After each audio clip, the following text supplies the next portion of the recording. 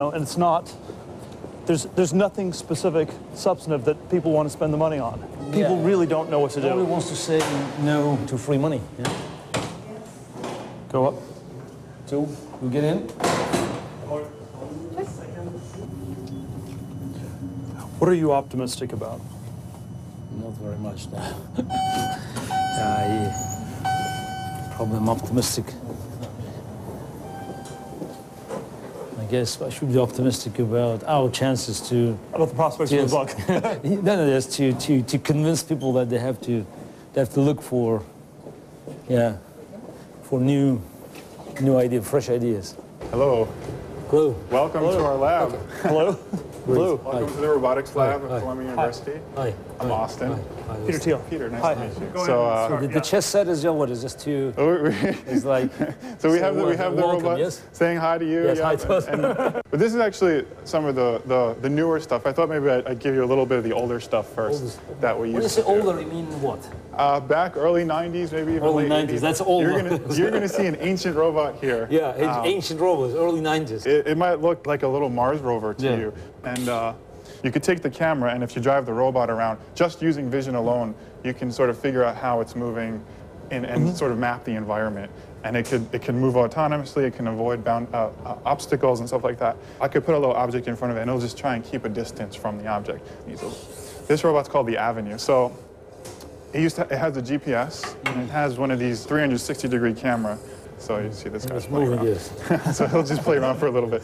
So this is a little bit some of the older research. Some of the newer stuff is dealing with the robotic hands. One of the main features about this hand is it only has one motor per finger, as opposed to having a motor at every joint. So we don't get as fine a control over the hand as we might otherwise, but it's a lot simpler to build and to control. But this is still, it's still very much a product of the labs. So you don't see it, in our ordinary lives. So there's not much progress in the last 40 years. In the last, well... No, again, it's a provocative question. Yeah, just in terms of applications. In terms of applications, you can do things now that would have taken you months to do before in an afternoon. It's the same as computers were in labs in the 60s, and it took basically 40 years to become a thing you needed at home. We're far away from telling your robot to go get you the paper, and it's, just all the little things that we could do so easily. when do we have a Jetsons type robot? What's your over-under estimate? What year? What year? Is it 2020, 2030, 2100? I would say by 2050 you'll have something that's not as capable as Rosie, but it can at least get around. My question was, as capable as Rosie on the Jetsons? Rosie had AI. Rosie had emotions. Rosie got lonely. I don't know that you want a robot that gets lonely in your house. That's a little bit scary. Realistically, the robotic cars, right? Like the DARPA Grand Challenge, if you're familiar with that, and Google recently admitted that. Like, I think that's within probably 10 years at least. I mean, and that's impressive. Hope so. There's nothing about technology that automatically cuts in one direction or another. It's generally been on the side of freedom, but it can also be used very much the other way. And this is, I think, one of the reasons we should not be simply utopian about technology. It is critical for us to be using the technology, for us to be the first ones to use it, and for us to be using it now. Thank you very much. If you look at the most of the modern technologies now, like GPS or internet, they all were byproducts of the space race. I mean, byproducts. ARPANET was just, it's a side project for DARPA. The effect you've had on our lives, I mean, can you remember a time without a cell phone or without Googling? Yeah, but cell phone, but still, changed everything. Yes, but cell phone, the first telephone call in this country was registered in 1973. Okay, people believe that a new, iPhone or iPad, it's a great technology, which is, okay, it's, what your new computer cannot do, can do that computers 25 years couldn't do. I mean, speed, but... Right. You mean like influence people's life more thoroughly, more deeply? Yeah, more deeply. Again, this is horizontal.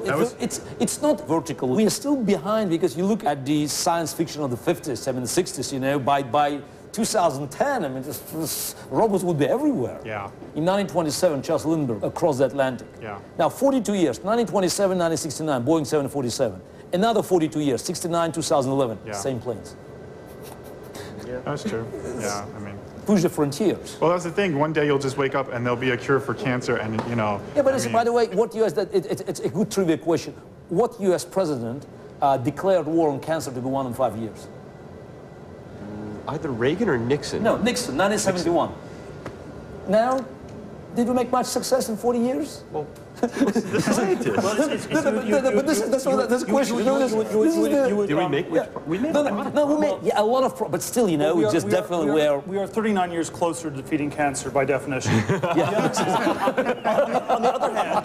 the other hand, it would be nobody today would ever dare say, you know, it would be inconceivable for Obama or any president to get on TV today and say, we'll defeat cancer in 5 years. People no longer believe in something like that.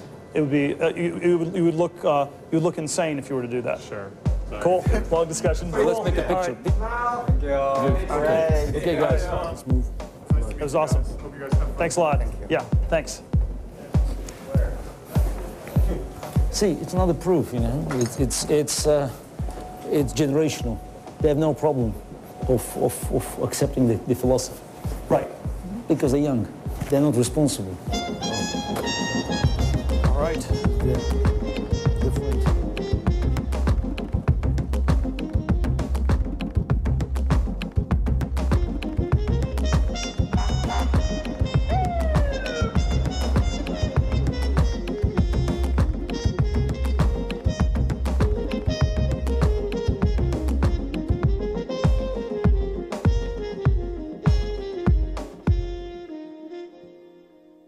Actually, one interesting question on the computer chess thing is, even though they've gotten somewhat better than humans, there's a question whether they're still improving dramatically, or whether that process has sort of. No, Rybka is a phenomenal improvement. Is it really? Yeah, Rybka is really good, really good.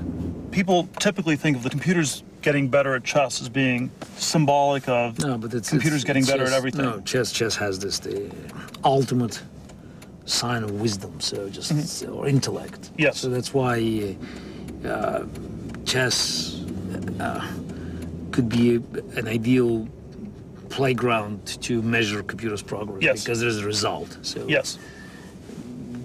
Computer wins. Computer is great. Right. Right. And I think it's very much perception. So chess stood for generations, for decades. Maybe even for centuries, as an ultimate test for intellect. Well, you know, chess is still very big. This is the thing. It's still anything bigger than ever. If you add internet, it's what, 1.5 million games a day played on internet.